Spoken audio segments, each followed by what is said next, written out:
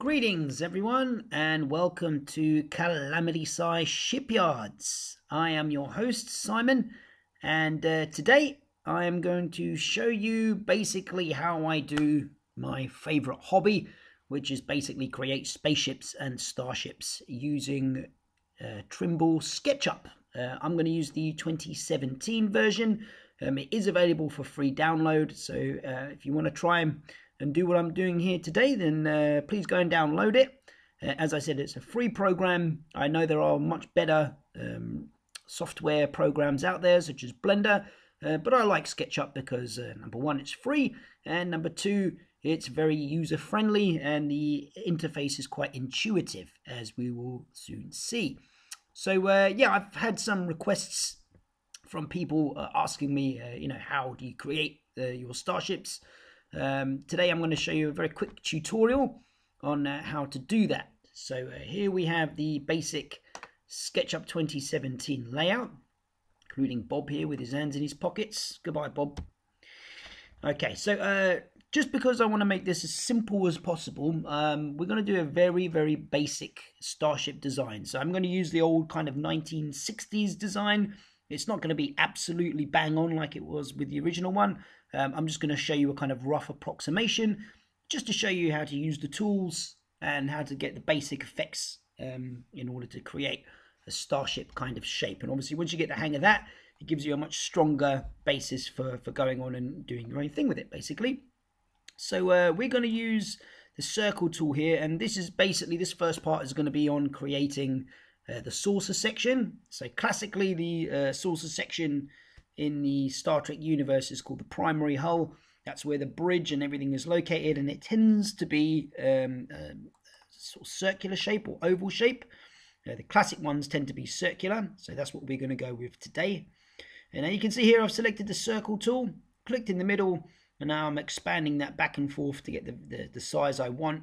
Now, if I just click on this for now, you can see here as I zoom in, the edges are quite straight, which is great for saving computer memory, but not so good for the look of it. As you can see, it looks kind of blocky, like an old 1980s computer game. So yeah, it's not the best really for modeling. So what I'm going to do, I'm going to use the Control Z keys. So hold down Control and press Z to undo. And we're going to try that again. And this time, as we expand the circle, I don't know if you can see here where I'm pointing in the bottom right hand side, we've got the radius, and that tells us how big the circle is in meters. As we're doing that, I'm going to select 6, 0, and then press S. And you can see in the bottom right now it says 60S.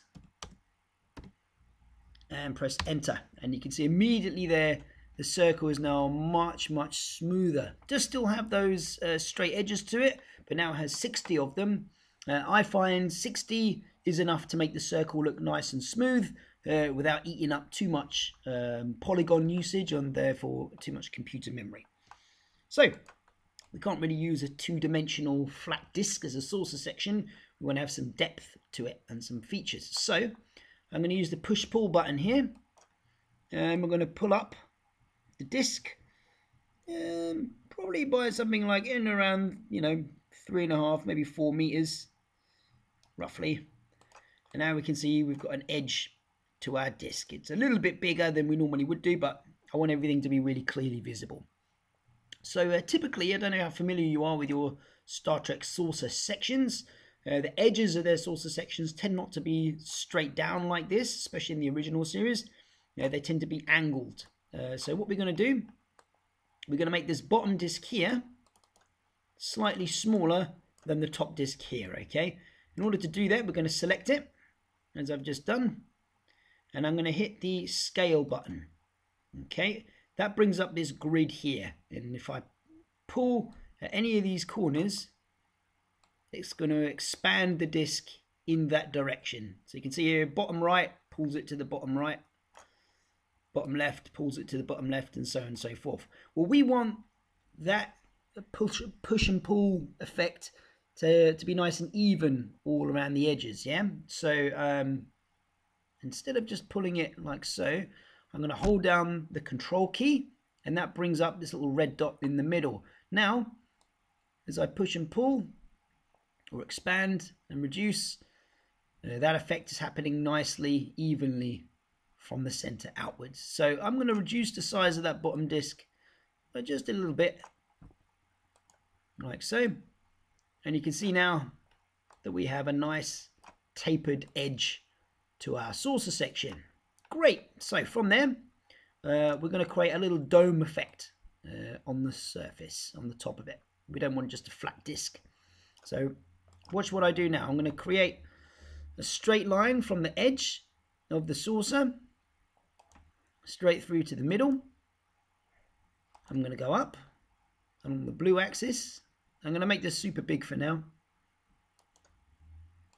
and then draw a straight line back down to the edge or the circumference line there. And you can see now I've got this little triangle shape. Okay, now I'm going to use the follow me tool, which is this one here. Click on that, and you can see here that it's automatically extruded that shape all around the edge and given me this kind of cone shape here. All right, to give you the basic premise of how push and pull works, but it's still not quite the right shape. I really want to eventually have a flat top here so that I can put my bridge module on top. And ideally, I like the edges here to be sort of curved rather than straight. You want a nice domed effect rather than this kind of like teepee effect here. So let's get rid of that. Control Z again. And this time, we're going to make some adjustments. So first off, I'm going to draw a horizontal line across here. Okay, anything that goes along the red line there means it's perfectly parallel with the horizontal plane. Okay, using the eraser tool, let's get rid of all these unwanted lines. That's going to give me a nice little flat circle at the top where I can place my bridge dome. And now to get this curved effect, we're going to go for the curve tool or the arc tool.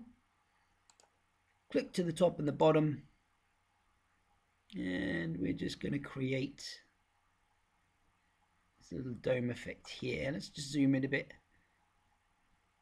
Okay, let's go down a bit. Now, this is quite useful here. This is demonstrated here where just because I've done it at this angle, it hasn't gone along the right line of axis like I wanted it to. It's gone horizontal. Can't really do much with that. That's a bit of a boo-boo. Let's Control Z that. Try that again. There we go. And you can see here that the angles differ. Can be a bit fiddly.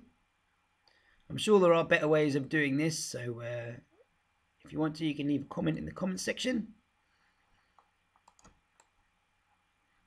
But now we can see that I've got that sort of curved edge, exactly as I wanted it, and I'm going to get rid of that line. So I can select that surface as a whole now. And another way of doing the push-pull is to select that surface, hold it down, and then with your mouse just follow along the edge of the circle. It's a slightly longer way of doing it, but you'll see sometimes as you do different shapes, it's handy to actually trace your mouse all the way along the edge. And there we go. Now I've got that nice domed surface with a little flat top that I was after earlier. Okay. All right. Now, it looks a little bit too deep there. We want the saucer section to be a little bit more shallow than that. So I'm going to select the disc at the top and the dome surface. And this time I'm going to use that scale key again. And because it's got a bit of depth to it, we now have the blue scale. And we're just going to reduce that down just to make it a little bit shallower and provide a slightly sleeker profile to our saucer section. Okay. Now, I'd like to do that again on the bottom. Let's just demonstrate a slightly different way of doing it. So let's say, for example, I wanted to create again another kind of like domed shape, but I want the curve to be slightly concave this time rather than the other way. All right, so created that same flat bottom and straight edge, and this time what I'm going to do another curve, but this time I'm going to go inwards ever so slightly instead of outwards. Okay, we'll just do that along there. Very slight curve, like so. Get rid of that straight line. Just flip it upside down for a sec. And use that same follow me tool. And again, we'll go all around the edges. Beautiful. All right, now I've got a kind of bottom that looks a little bit like a spinning top. Yep. Again, a little bit too deep. So we're going to use the same method we used before. Click on the little circle and the kind of cone area. And we're going to use that scale button to just make it a bit shallower. Grand. And there we go. We now have a saucer section which is starting to look a lot more familiar to all you Star Trek and Starship fans out there. Alright. So, I'll leave it there. That's part one. Maybe you'd like to go back and watch this video from the beginning and try your hand at this yourself. Good luck on that, and I'll be back for part two, where we're going to work on the engineering hull, which is the kind of cylindrical section. Okay, see you later.